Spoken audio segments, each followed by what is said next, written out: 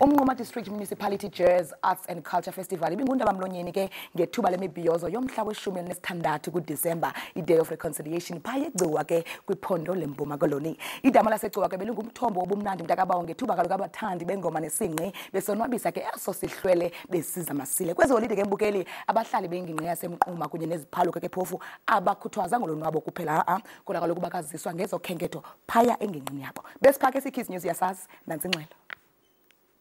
Indawo yaseQoloha isiphenduka intandokazi kwezokuvakasha. Inezindawo eziyisimangaliso njenge-River Gate.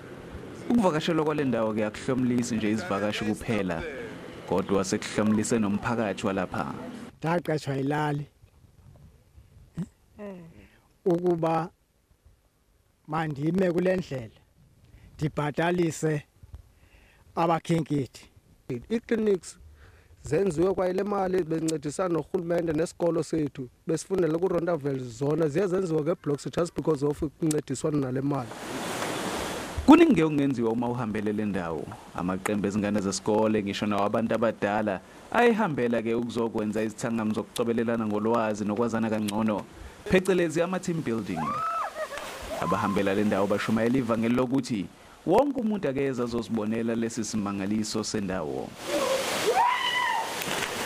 It's a very educational trip for school kids that they can do. It's fun as well. As team building and everything, schools can come here.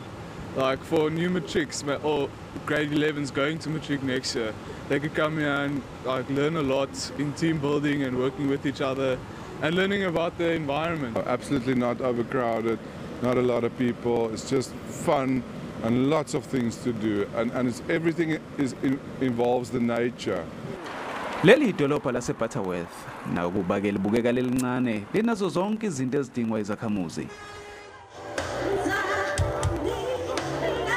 Mnquma Jazz Arts and Culture Festival nokuyidila lizokwenzeka minyaka yonke uhehe izinkumbi zabantu. Laba bantu ke bebezobungaza usuku lokubuyisana. Bonke ke abawuvala umlomo. I think the last event was like 2012 or something like that. Yeah, so I was actually happy and I really wanted to be here, and then I'm here now, so it's really happening. I-Reconciliation Day nikhumbuza into ezininzi yabo, but i-day lapho South Africans sikhumbule yabo. Reconciliation means that like you have to forgive, like one way or another you have to like accept what happened and move on.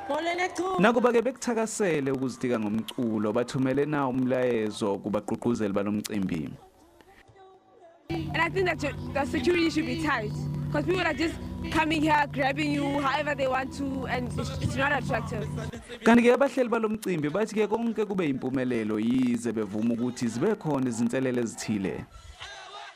Mnquma Jazz Festival ngubone uyimpumelelo noma ke ikhona ke ama challenges abekhona okuyiveni esikade sisebenzisa okokuqala bese kuba khona ezinye inkinga ezibekhona ngoba leya venue iveni ongakwazi ukuthi kuhambe kahle. Sabuya saba nenkinga yokuthi siqala isikhathi sesidlulile kanye nenkinga yama security, but izinto lezi ebekufanele zibe khona uma event isaqala. We are promising abantu baseMnquma nomphakathi wonke wase Eastern Cape nase South Africa ukuthi ngokuzayo sizokwazi ukuthi le nqinamba ezibe khona zingabikho khona. Minyaka yonke ke izakhamuzi zaseGcuwa zizothola leli thuba lokuzobungaza usuku lokubuyisana ngolozolo lomculo. Nginguntando Mnyando, izindaba ze-SABC eGcuwa, e-Eastern Cape.